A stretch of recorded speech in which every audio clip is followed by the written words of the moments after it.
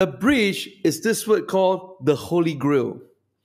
A portfolio that can last through time, that can kind of handle the ups and downs and the volatilities of the market.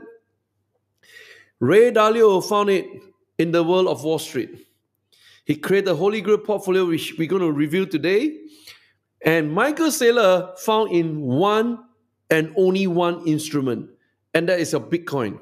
And how many of you know for the fact that Bitcoin today, in terms of performance, has surpassed the stock price growth of NVIDIA, has surpassed the performance of the Dow Jones Index, S&P 500 Index, and the NASDAQ 100 Index. He has surpassed every possible money-making instrument on planet Earth.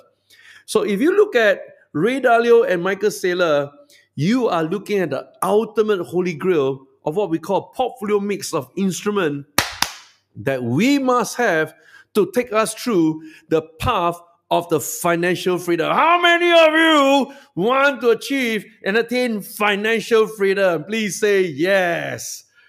And with this introduction really coming in strong and powerful, I'm very pleased to share with you that at Spiking, we have kind of reverse engineered what Ray Dalio is preaching about the Holy Grail Portfolio. He preached about it, but he didn't show us how to operationalize it. It's all by talking, writing, and that's about it. But the actual execution, how do you implement and execute stocks and insert into the portfolio? I'm going to show it to you right here tonight. At the same time, we have Michael Saylor, proven to us, walk through the valley of shadow of death. Stock price tanked all the way down, more than 99%. He's still standing with a very powerful instrument known as Bitcoin.